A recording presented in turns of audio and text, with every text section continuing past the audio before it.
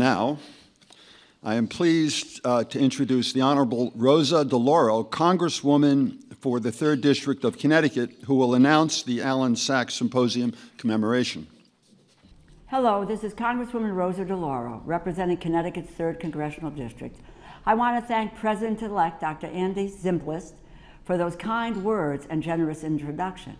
Let me also recognize my former colleague and dear friend, Congressman Tom McMillan, who will present a commemorative plaque and an American flag that was flown from the U.S. Capitol in honor of Dr. Alan Sachs.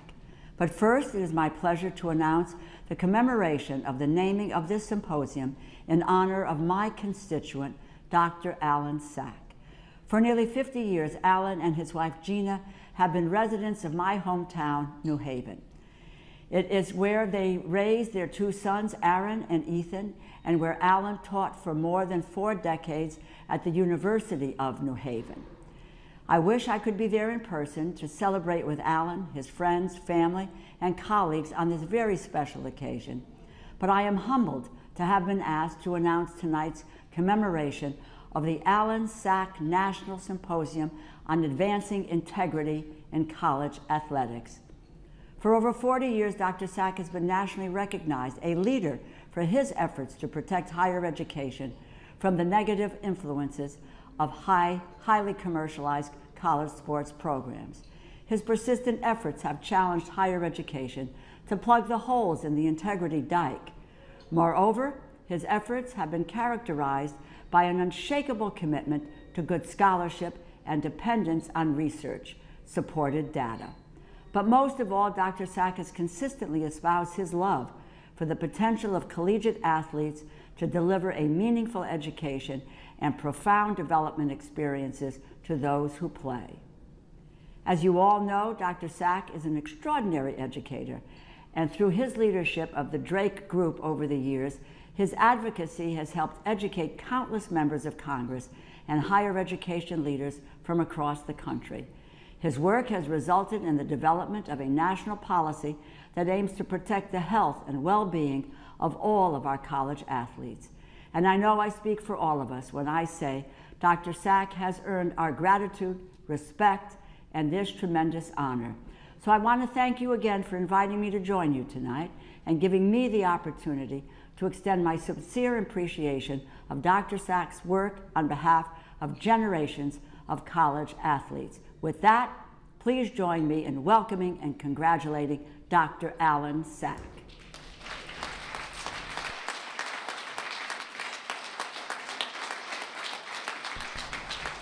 Hello. Dr. Sachs, how are you? I'm going to give you a couple of things here. Yeah, let me just get up here and say, oh, okay. Oh, yes, yeah. Thank you very much. I'm Tom McMillan, a former colleague of Congressman DeLauro. I want to thank her very much for presenting this flag that flew over the Capitol and a certificate attesting to that, and as well as this plaque from the Drake Group to you, and honored to have a chance to have you here as a co-founder of the Drake Group, and I know you want to say a few words about the future of college sports. My God, you're bigger than I ever thought you were. True. It came in handy in my previous life, so thank you very much.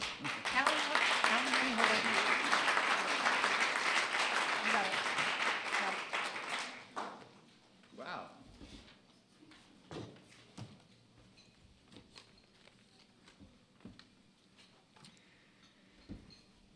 Congresswoman DeLauro is not here, but I would like to thank her for her many very, very kind words, very flattering. My God, that's a wonderful statement.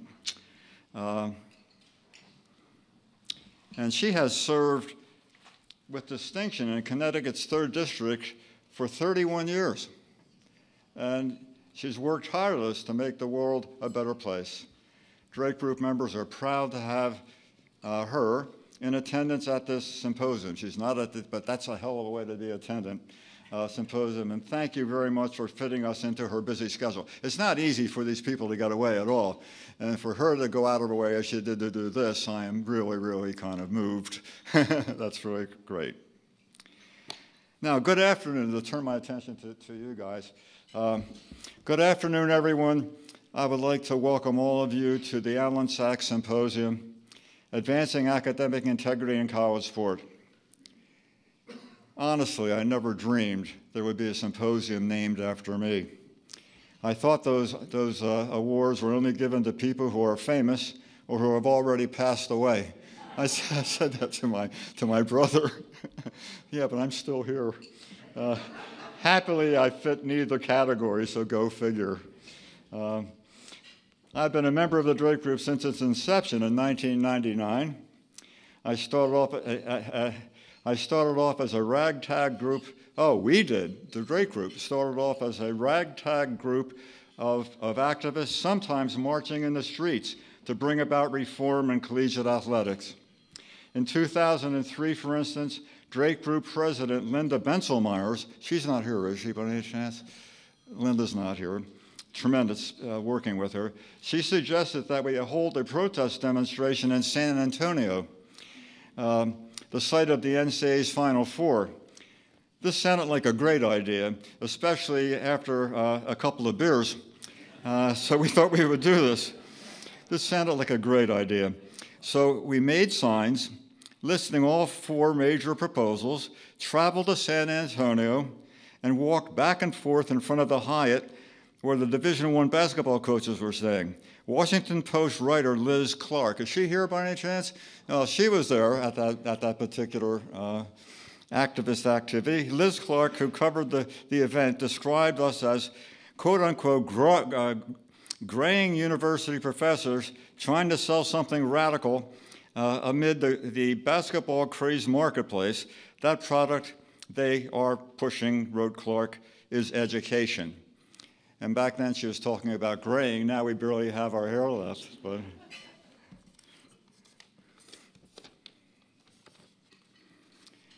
I remember this one very, very much from that event. Drake Group member Bruce Soiree carried a protest, compared our protest to a Michael Moore documentary. At one point, I saw Soiree, picket sign in hand, chasing Syracuse coach Joe Byham down the sidewalk to get his views on 5-year no-cut scholarships. I remember his picket sign getting stuck in the hotel's revolving doors, allowing Byham to escape. That really happened. We were sitting there watching, and my friend of mine is chasing Byham across the state. He gets stuck in the revolving doors. I must admit that in its early days, the Drake Group spent more time focusing on deficiencies in big-time college sports than on developing a vision of what college sport could be at its very best. And that's true. We spent our time really, I think it was important doing that. There was something, oh yeah, I was going to say this is important. The protest was a great success. NCAA President Miles Brand wrote a column in the New York Times saying the Drakes were incorrigible cynics who wanted to end university support for college athletics. Go figure. We had no idea. We couldn't understand that, but it didn't matter.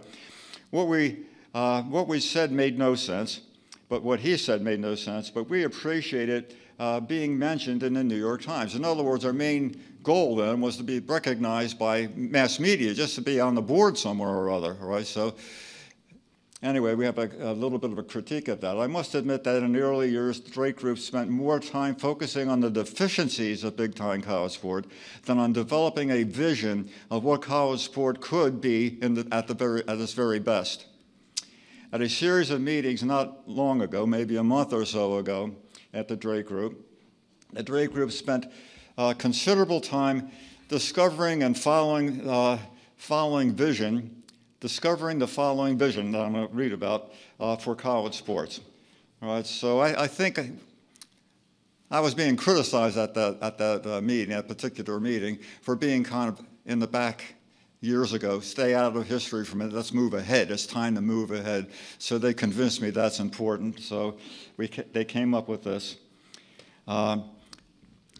At a series of meetings held not long ago, the Drake Group spent considerable time developing the following vision for college sports in the future. In the future, number one, all college athletes will be fully integrated into diverse and inclusive campus communities and have the time and freedom to enjoy higher education's vibrant social and intellectual environment.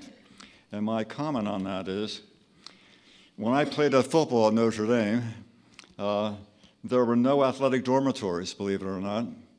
And as a result, I felt as a very integral part of the student body, discussions of politics, religion, race relations, and of course next Saturday's football game were not uncommon. Is that not true? And two of my friends from my dormitory are here, Joel Maturi, and we have Larry Sealander. And these guys, why don't you stand? Yeah, tremendous friends for all these years. And no athlete, there were other athletes in the dormitory, but they were all mixed in. And that was really cool. And I'm not just making this up. Ask them afterward. We used to argue about these philosophy issues about, when I went to class, I brought stuff, really interesting and important stuff back, and we would just go at it on that. Dudley Andrew was part of that too, and he couldn't make it here tonight. Let's see. Larry is now at Dwayne Morris, LLP, did quite well in his life, and Joel Maturi, athletic director at the University of Minnesota. Incredible progress for you two guys, great friends. Number two in the future, the primary functions of college sports will be to provide extracurricular individual development opportunities to students and to contribute to the building of campus community and alumni fan relationships. That's a big vision, but I got it all in. Again, a comment by me. In the future, alumni athletic relations will be primarily based on shared pride in their college and university, not in NIL payments from wealthy alumni. Athletes will be an integral part of the student body, not professional entertainers. I think there are some places for NILs. I think we should discuss that in some detail. I think that it's a good way to compensate the athletes. It's better to compensate them that way than by payoffs under the table. But nonetheless, the main goal is as I stated. In the future, number three, all athletes who exhaust their collegiate eligibility will have a genuine opportunity to graduate with a meaningful educational degree. I fully support the fairly recent U.S. Supreme Court ruling that allows schools to provide financial compensation to athletes in the form of educational benefits, such as money for graduate school, vocational school, law school, money to finish undergraduate degrees requirements. I think that's a wonderful idea. I think college athletes should be compensated, but to compensate them in terms of educational incentives and so forth makes a wonderful idea to me. So I like that legislation very much. By the way, I want to mention, when I played college football, I had a 4-year scholarship that could not be withdrawn if I were a recruiting mistake. Recruiters came to my house, lots of them. I was recruited by like 100 different schools. They came to my house, and every time they came by, they told my mom and dad, even if your son ends up being a recruiting mistake, but no, he's not gonna. But if he does, he has his scholarship. I mean, that was really a cool thing. That was, I hate to use the term amateurism, but that was not employment. They're just saying, you have a 4-year scholarship, and it is guaranteed. And while we were out there, that happened to a couple of guys. They left the team, but they still had their scholarships, which I think is terrific. Because scholarships today are 1-year renewable scholarships, because these scholarships are 1-year renewable, athletes can be fired, thus making them employees who should be able to unionize. So I'm saying you either have a 1-year renewable scholarship, in which case you can fire the athletes, therefore they should be able to unionize, or you're giving them a 4-year scholarship, which is a gift to help them further their education, And I would oppose unionization under those circumstances. No one's talked about that, but I think that's very damn important because you don't know what's happened in the history of the legislation of the NCAA. So I go two ways on this whole thing of unionization. If you want to turn the athletes into employees, as it appears many people in the country want to do today, get yourself ready for some very aggressive unionization. But if you'd like to avoid unionization, go back to treating athletes as regular students in the student body and bring back the whole four-year scholarship thing until you can't be fired. You can't be fired. In the future, number 4, college athletes will be free from educational and economic exploitation, including sex, race, and other forms of discrimination and physical and mental abuse. Now, all of these things that I'm reading with the numbers are the things that the Drake Group had sat down and made up these proposals, right? And then I'm kind of elaborated on them. They'll probably beat me up afterward for not checking through what I said in my interpretations, but nonetheless, I feel I'm old enough to do that and get away with it. This is physical abuse. Physical and mental abuse by coaches, team physicians will be eliminated. The gap between resources available to male and female athletes will be closed. Police officers at Georgia will no longer stop a busload of female lacrosse players merely to harass them. That'll never happen again. Now, can the universities change that? I don't know, but the country as a whole has to move ahead, and universities therefore have to go along with the country as a whole too. And in the future, the Drake Group envisions a country free of racism and gender and sexism. All right, that's where we're, and I think we can help that happen through sports.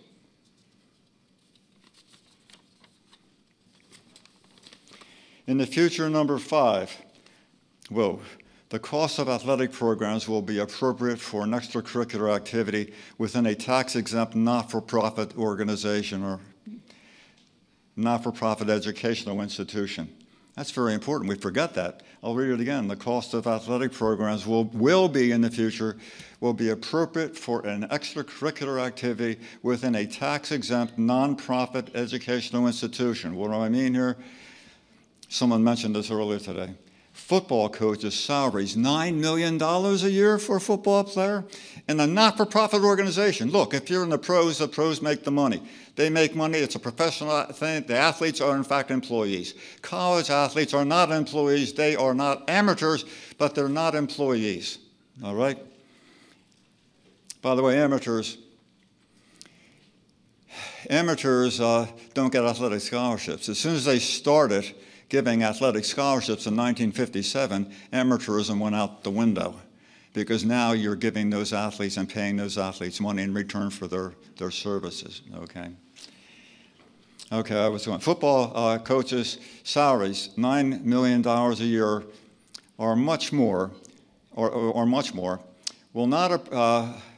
will be appropriate to an educational institution, will not be appropriate to an educational institution. The federal government has to look carefully at this.